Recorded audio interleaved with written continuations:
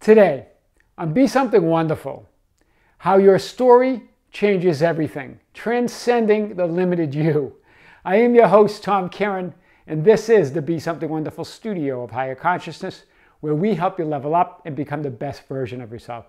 Creators, welcome back. I got an email from a subscriber. It said, Tom, no matter what I do, no matter what affirmations I use or processes I use, nothing changes in my life. It's the same.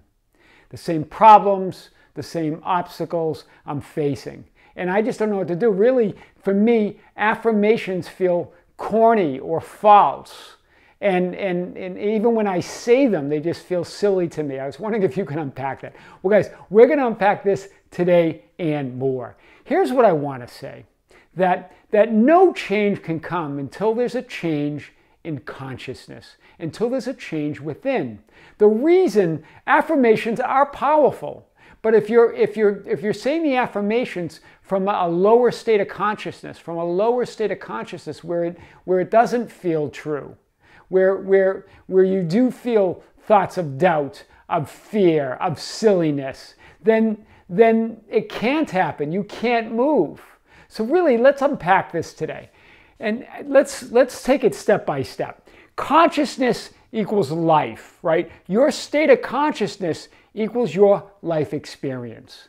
So as long as you're telling the story that things don't change, as long as you tell that old story that affirmations feel silly and they don't feel true to me, that's the life experience you will create. That's the consciousness or the state of consciousness that you will dwell in.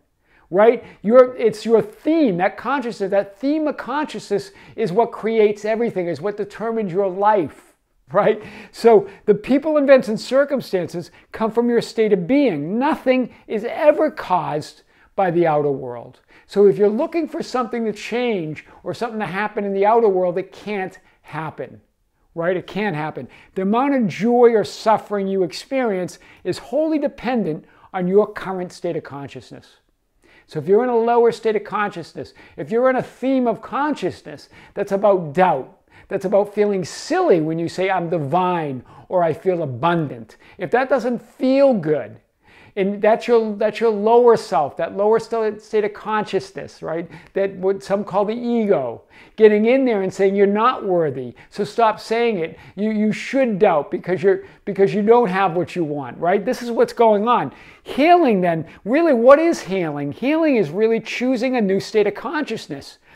That's what true transformation is. It's rising. It's choosing, though, a new state of consciousness, allowing and receiving it, surrendering to what's already. Remember, you're already whole. The reason why those affirmations do work and can work is because it's already a true state abundance. It's already a true state divinity. But you can't get there if you feel trapped in your current state of consciousness, right? And you keep telling that story, right? Freedom comes from transcending limited states of consciousness. That's what transformation is. That's what healing is. Let's unpack this a little bit more. True freedom and happiness doesn't come from attachments to or trying to avoid, like aversions, conditions or people in the outer world, right? The more you try to avoid people or conditions, or you think that nothing changes because you're looking at outward conditions, right? You're attached to those outward conditions, or you're trying to avoid things that you don't like. All of that is fleeting and changing, right? Your state of consciousness, true change, is the lens through which you view reality. So it's the story you're telling yourself. It's that theme of consciousness that you're telling your story, right? Remember, the story you tell, the thoughts you think are just made up, right? That even the thought, if you can have the awareness of that you get to determine your story, you get to choose the thoughts that you will entertain. Then you're creating your life experience. You're choosing the state of consciousness where you want to dwell, right? Everything you desire, freedom, love, and joy, is within you. Completely fulfilled already. You're completely fulfilled already. You're just not surrendering to it. You're not allowing it. You're resisting it. The only resistance stems from your current limited state of consciousness. That's the only resistance, right? From there, and remember, a lot of it is just subconscious now, right? It's a program that's running in the background, right? It was inherited from the environment through the repeated thoughts, feelings, and beliefs that you believe that you now believe that is who you are. Hear this, but here's the thing, that can change with a conscious choice to tell a new story, a conscious choice to understand that all thoughts are not yours. Who you are not your thoughts, right? Who you are is not your story. You get to tell the story of yourself. You get to create it and choose the thought you think. This is powerful. So a lot, and a lot of spiritual teachers like Hawkins talk about the map of consciousness, right? Or Abraham Hicks talks about it as the emotional guidance system, right? Or you could even look at it like this, that in 3D reality, when you're focused on 3D reality, this is where you have anger and pride and jealousy and fear and shame and all those things, right? The lowest thing being shame, the highest state of consciousness being freedom and love, unconditional, right? You could think of it as almost 3D, 4D, and 5D. 5D with his holy spiritual, your holy higher self. 4D being your mental awareness, your spiritual path, your awakening, your openness to rise in consciousness, right? And 3D, just being stuck on focused on the conditions, right? That I can't change, right? That affirmations don't feel good, right? Where do affirmations start feeling good? When you're on the path, when you're open to it, right? The only thing ever required to awaken to your true self is the willingness to surrender and receive your good. The willingness to surrender and be open to that goodness, right? That's what this middle path is, right? On this map of consciousness, right?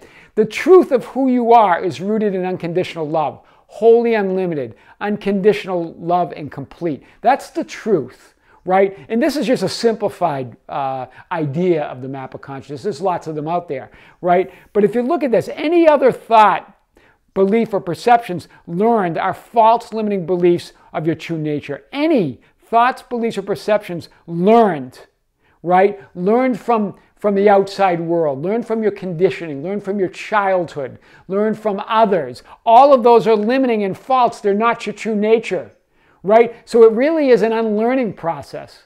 But really, all that is required is the willingness to surrender, the willingness to think new thoughts, to attract new thoughts, right? Because the thoughts are not you. You'll start getting thoughts more of that higher you, right? So let's just unpack that a little bit more. So when you say, I am divine, I'm whole, I'm perfect, unconditionally loved and worthy, if this feels corny, if this feels uncomfortable, if this feels cringeworthy, that's your small self clinging to that shadow identity of limitation in that lower state of consciousness. That's your small self clinging to that 3D world thinking, that 3D world existence that's not really you, right?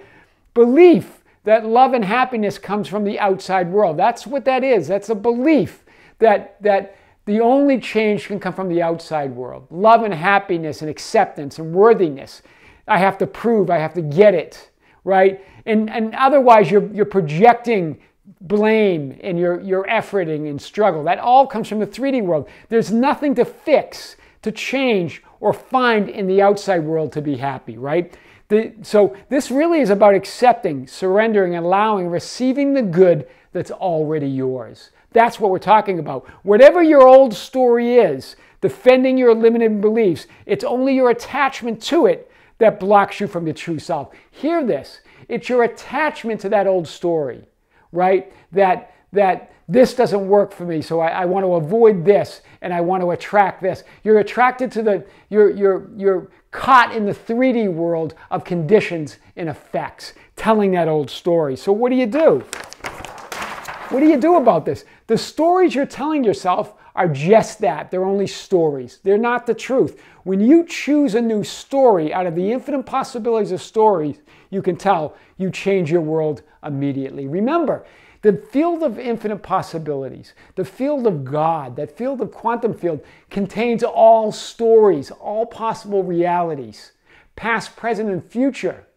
You're just selecting from the ones that have been ingrained and carved in your subconscious, right? Those keep coming up, and those won't change until you start persistently telling a new story, right? As you tell that new story, as you live in that new story, then you create a new path, a new story, a new life, and you start living that, right? That's really what we're talking about. How to get there is the awareness gap, right? Well, that's where your power is. It's being aware that you're telling the old story. It's being aware of the triggers. It's being aware that you're being triggered by that subconscious programming.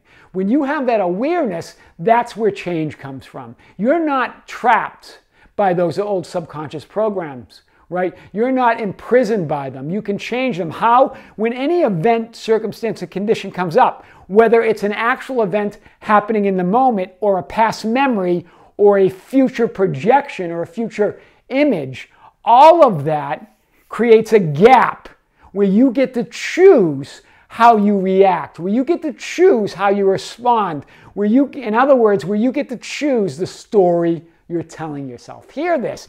This is so much power here. This is how you change. This is how you create new programs, right? You're just running, it's like a computer program. You're just running old computer programs, right? You have the capability, because you can be aware of your thoughts. You can be aware that your thoughts are not you. You know your thoughts are not you because you can observe them. You wouldn't be able to observe them if they were who you truly are, right? You can observe those stories. When events happen or conditions, you can observe those. You can get into that moment of that awareness gap, right? And choose to respond differently, right?